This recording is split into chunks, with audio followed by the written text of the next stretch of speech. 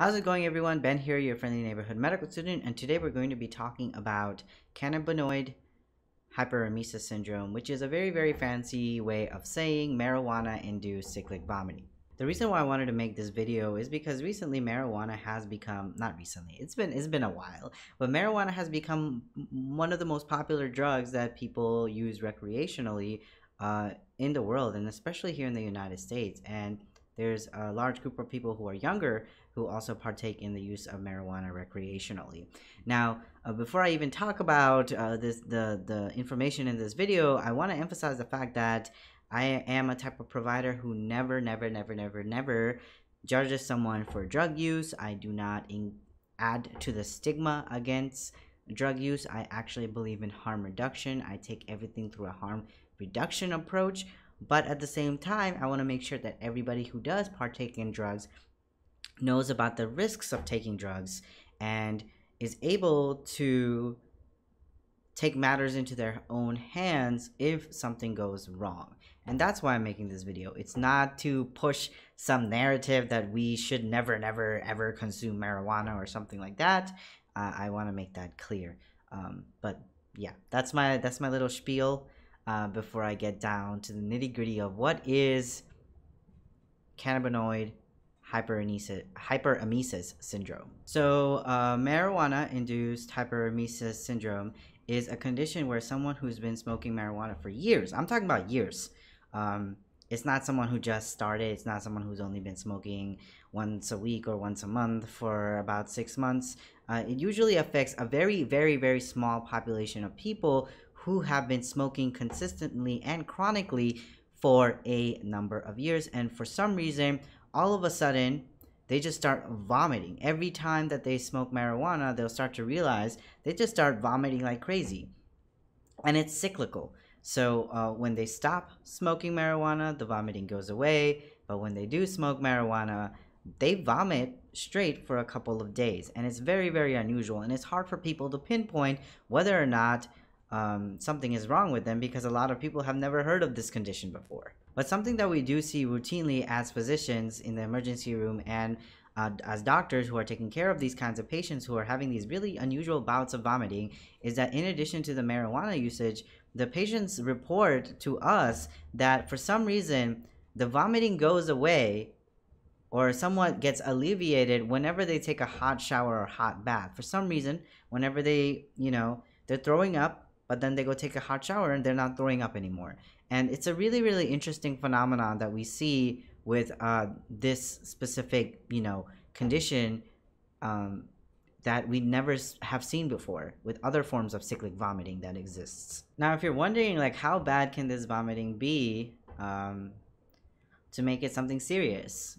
It actually is something that can become very serious, because it's not vomiting once or twice after smoking. We see these patients like vomiting intensely, multiple episodes in the day where they're constantly vomiting. They're not able to keep foods down, which leads to a lot of patients ending up in the emergency room because they are extremely dehydrated. We generally have to pump these patients up with fluids, sometimes because they're throwing up so much it erodes up parts of their esophagus, so it can cause things like GERD. It can cause esophageal erosion, and unfortunately in like very rare cases, it can kind of make the esophagus weak, and we never want something to go wrong, because when the esophagus becomes weak like that, it can perforate and lead to other really complicated situations like pneumonitis and Borhave syndrome.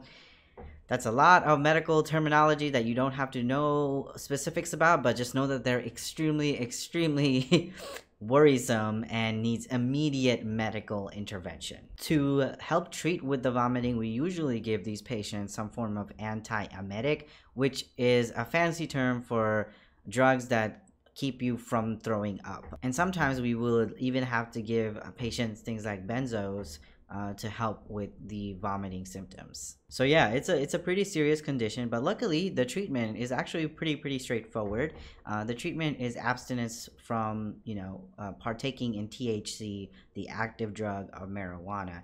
That may be really easy to say, but sometimes when someone is a chronic marijuana user, it might be really hard to completely stop and potentially dangerous to go cold turkey. So it's incredibly important to work with a doctor or work with an addiction specialist or drug usage medical specialists to help wean off of marijuana. You never want to stop anything cold turkey. Unfortunately, what we do see with these patients is that after their symptoms go away, after they've been stopping taking marijuana for a couple of weeks to months, whenever they start back up again, their symptoms come back. And unfortunately, for a small group of people, their symptoms are even worse than what it was before. So it's really important for us to tell our patients that, if you decide to partake and consume THC products again, your symptoms might come back, and it's very concerning. At that point, it's better to abstain from marijuana usage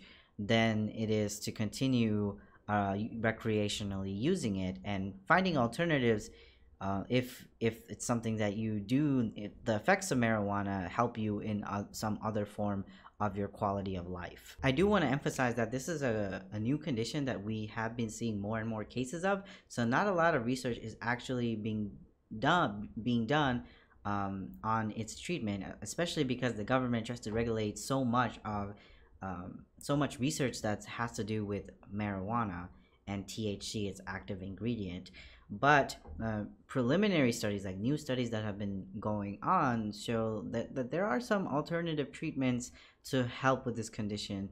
And one really interesting one, although I want to really emphasize the fact that this is a really small study, but promising that a larger study need to be done to show any form of improvement, that they saw that if you use capsaicin cream, which is the same cream made of hot peppers. Sometimes we will use this cream as a form of pain reliever. Capsaicin cream has helped certain patients who apply it to their stomach, which makes kind of sense because earlier we talked about how heat, like a hot shower or hot bath, helps relieve the symptoms that these patients are experiencing. So capsaicin generates heat because it's made of the active ingredient in chili peppers, and that is hot. So there is some really promising research when it comes to other forms of treatment for cannabinoid-induced hyperemesis syndrome, but it is ongoing and we don't have a definitive treatment for it other than abstaining from marijuana use. Anyways, I hope you found this video interesting. I hope you learned something new, and I hope that this information will help you in some way or form. If you know someone, or if you are experiencing symptoms of marijuana-induced cyclic vomiting, please seek out help. And I hope this video will help you understand the severity of this condition and take matters into your own hands and hopefully come to a solution.